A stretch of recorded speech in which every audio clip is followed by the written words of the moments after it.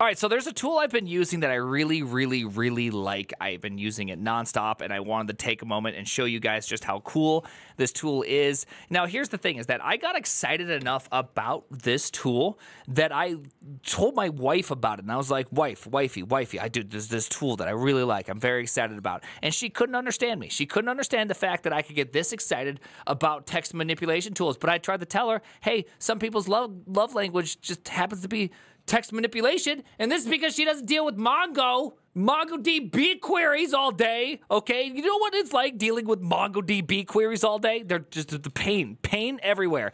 Anyway, so the tool is called the JQ, stands for JSON Query. You can shorten it up to jQuery if you would like to. I think that's probably fine. I don't think anyone's using that one. That's what it's been known as for a long time, but if you don't know what JQ is,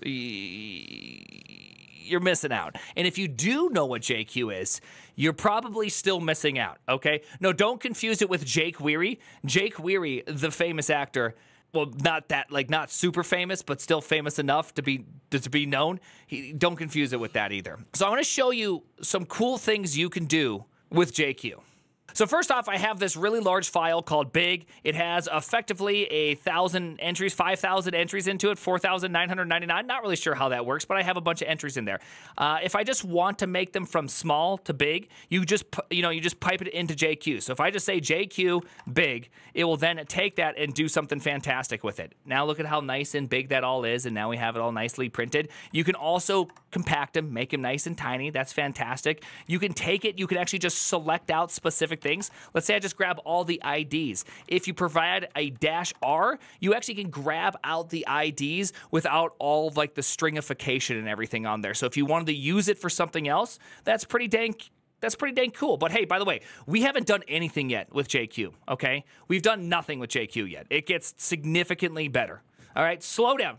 Chat, you shouldn't be this horny yet. We haven't even got to the good parts. All right, so let's go like this. I'm gonna take JQ and I'm gonna create a custom object with ID. Actually, what were the other ones? I forgot already. What do we have?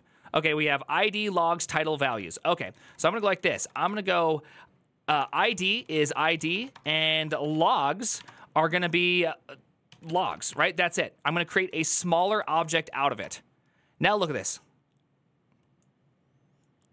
I just stripped out and created a whole new object. They don't even have to be named the same thing, right? I can create this thing as foo and bar, right? So I just created a new object on the fly. Now hold on, it gets even better.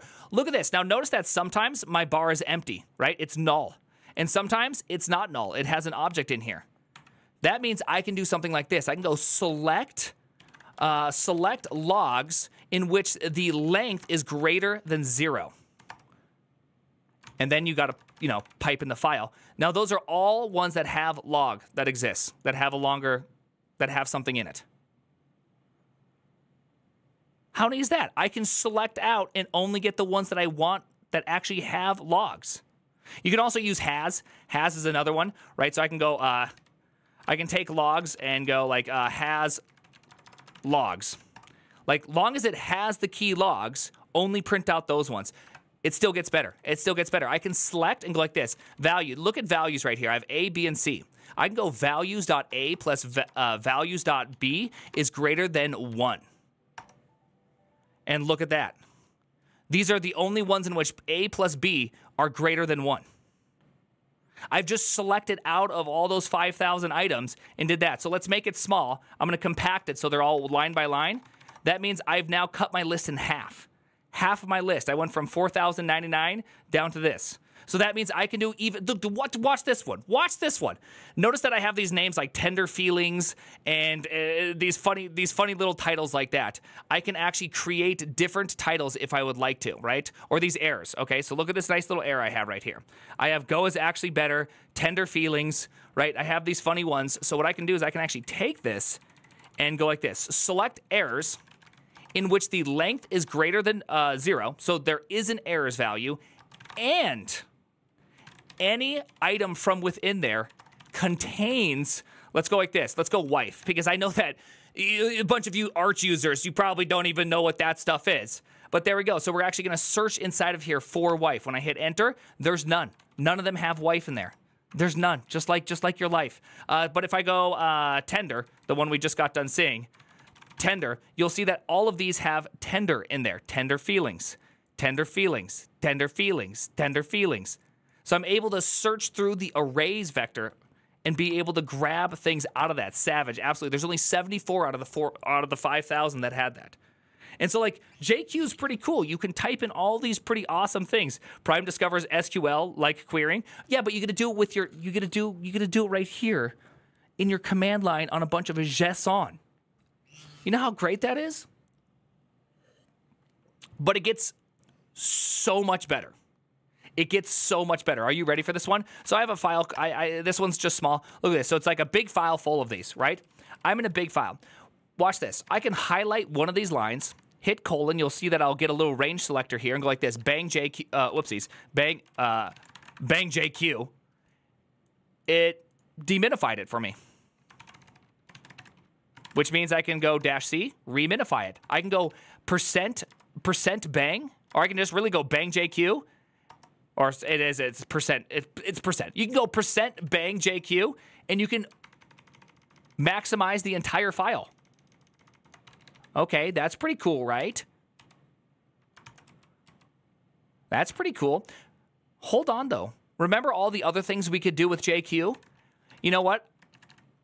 I want to select out only the ones that have errors with a length greater than 0. There we go. All of these are the ones with errors. Right?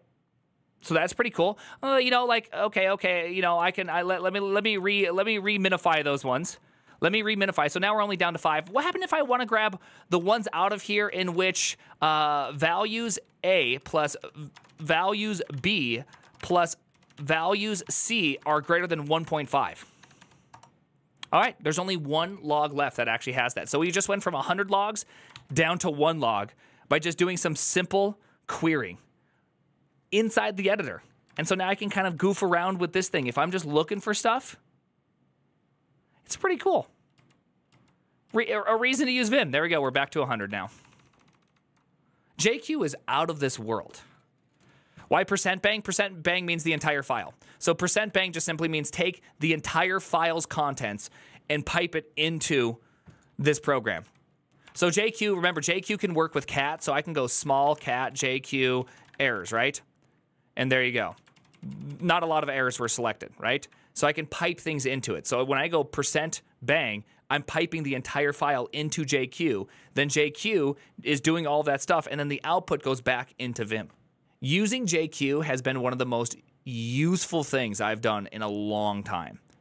The amount of stuff that I have to do where I'm trying to figure out how to select out data, how to be able to do, like, to be able to get things to take an error array that's deeply nested somewhere within a JSON object, and then to be able to do a string contains on those arrays to find only the errors that are the ones that I'm looking for. Like, that saves so much time. So much of my time is spent looking through data and going through things extensively, and JQ just makes the JSON, or Gizmal for short, much better. So if you don't know JQ, it is so dang easy. And the best part is it's super easy to use with ChatGPT.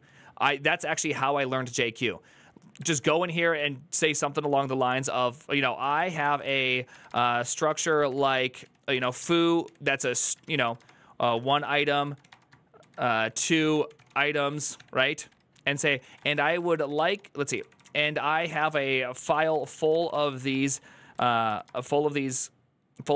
I want to use JQ to select out, data with length of foo greater than 5. How do I do that? Wait for it. Look at that beauty. That's perfectly correct, by the way. Just so you know. Like, look at that. It can teach you right away. And then you just start learning some of the syntax. Anyways, I really like this. I really like JQ. The name is the Primeagen.